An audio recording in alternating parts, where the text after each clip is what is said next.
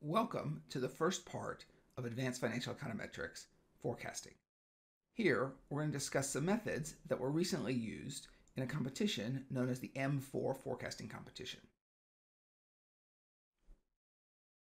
The fourth M competition was held in 2018. The three others were held in 1982, 1993, and 2000. The competition asked forecasters to forecast 100,000 different time series. These time series came from many fields: industry, micro and macroeconomics, finance, and demographics. They also spanned a wide range of frequencies between hourly, daily, all the way up through yearly. In total, there were 48,000 monthly series alone. The forecasting competition produced a number of conclusions, some of which were surprising. First, single methods performed poorly. Combination was really seen to be the key.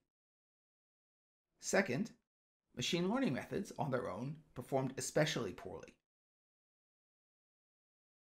However, the very best methods did combine a method from machine learning with a set of reasonable traditional statistical models in combination.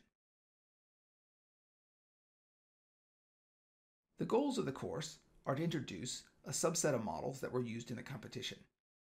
First, we'll extend our understanding of ARMA models to a broader class known as SARIMA, Seasonal Autoregressive Integrated Moving Average.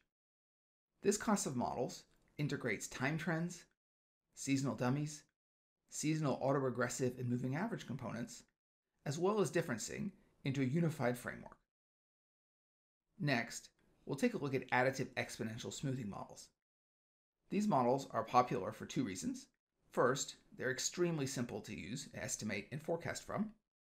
Second, they're very adaptive in the sense the forecasts they produce are random walks, and this includes random walk trends and random walk seasonalities, which can be particularly useful when series are unstable. The third method is known as the theta forecasting method. This is actually a combination of two other methods and was successful in the M3 competition. The final is a new method that was introduced for the M4, known as CARD. This is also a combination of relatively simple models, although it has some unique insights and introduces a novel method. We'll focus on the choices needed to implement these models rather than on any underlying theory. The assignment will then apply these methods to a small subset of the M4 monthly data. The course will be structured in three parts. First, we'll have an online presentation of background material. You're watching the introduction of this now. Next, we'll have an interactive presentation where we show the application of the models and talk about various choices.